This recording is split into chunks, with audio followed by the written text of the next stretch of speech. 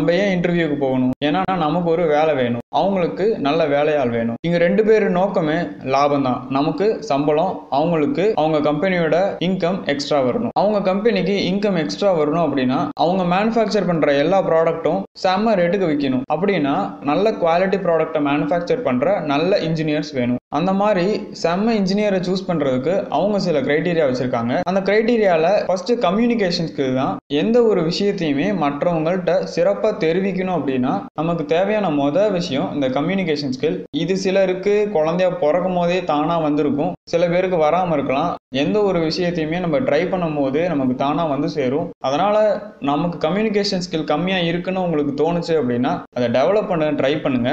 சரி, communication skill அப்படின்னா என்ன லாங்குவேஜ் அப்படிங்கிறது இந்த கம்பெனியோட லொகேஷனை பொறுத்து மாறும்.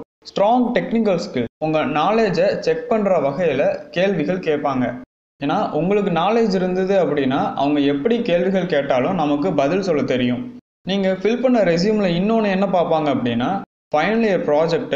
உங்களோட ஃபீல்ட் ஆஃப் ஸ்டடியில் நீங்கள் ஃபைனல் இயர் ப்ராஜெக்ட் பண்ணுறது மிக சிறப்பாக இருக்கும். ஏன்னா உங்களோட ஃபீல்டோட தியரிட்டிக்கல் டேட்டாவை நீங்கள் அப்ளை பண்ணுறதுக்கு நீங்கள் அந்த ஃபைனல் இயர் ப்ராஜெக்டை நீங்கள் பயன்படுத்திக்கிட்டதா அவங்க நினைக்கலாம். உங்கள் ஃபைனல் இயர் ப்ராஜெக்டை வச்சு அவங்க கேள்விகள் கேட்பாங்க. ஓகே, வேற என்னென்னலாம் டெக்னிக்கல் ஸ்கில்ஸ் நமக்கு தேவைப்படும் அப்படின்னா first computer basics, computer aided design softwares, math skills, future ஆப்பர்ச்சுனிட்டிஸை யோசிக்கிற ஒரு கிரியேட்டிவ்னஸ். ஒரு ப்ராப்ளம் வந்தது அப்படின்னா அதை எப்படி ஹேண்டில் பண்ணணும் அப்படிங்கிற பேசிக்ஸ் தெரியணும். சில விஷயங்கள் நம்ம கம்பெனியில் போக போக நமக்கு தானாக வரும். சில விஷயங்கள் நம்ம உள்ளே போகும்போதே நம்ம லேர்ன் பண்ணிட்டு போகணும். மேனுஃபேக்சரிங் யூனிட்ல ஒர்க் பண்ணிட்டு இருக்கோம் அப்படின்னா நம்மள்ட்ட ஒரு டிராயிங் கொடுத்து அதை இம்ப்ளிமெண்ட் பண்ண சொல்லும் போது ஃப்ரண்ட் வியூ சைடு வியூ கூட நமக்கு பார்க்க தெரியாமல் இருந்தால் ரொம்ப கஷ்டம். அதனால பேசிக்காக தேவைப்படுற விஷயங்களை நம்ம கற்றுக்கிட்டு தான் நம்ம இன்டர்வியூக்கும் போகணும், ஒரு கம்பெனிக்கு வேலைக்கும் போக போகிறோம். மொத்தத்தில் 2 ஸ்கில்ஸை நம்ம டெவலப் பண்ணால் போதும். ஒன்று டெக்னிக்கல், இன்னொன்று கம்யூனிகேஷன். இந்த ரெண்டையும் நல்லா டெவலப் பண்ணுங்க.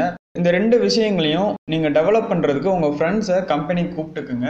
ஏன்னா ஒரு டீம் ஒர்க்காக இருந்து பண்ணும்போது நிறைய விஷயங்கள் வெளியே வரும். ஏன்னா நம்மளோட நாலேஜ் ஒரு லிமிட்டடாக ஒரு பாதையில் இருக்கும், நம்ம ஃப்ரெண்டோட பாதை வேற மாதிரி இருக்கும். இந்த மாதிரி நிறைய பாதைகள் இணையும் போது நமக்கு மிகப்பெரிய நாலேஜ் கெயின் ஆகும். இதெல்லாம் சாத்தியமாங்க அப்படின்னு நீங்க கேட்கலாம். கண்டிப்பா உங்களோட டிபார்ட்மெண்ட்ல கத்துக்கணுங்கிற ஒரு இன்ட்ரெஸ்ட் இருக்க மாதிரி ஒரு 4-5 பேராவது இருப்பாங்க. அவங்க யாருன்னு கண்டுபிடிங்க. அவங்க கண்டுபிடிச்சிட்டிங்கன்னா நீங்க ரவும் பகலும் ஃபோன் போட்டா கூட பேசுவாங்க, பேச தயாரா இருப்பாங்க.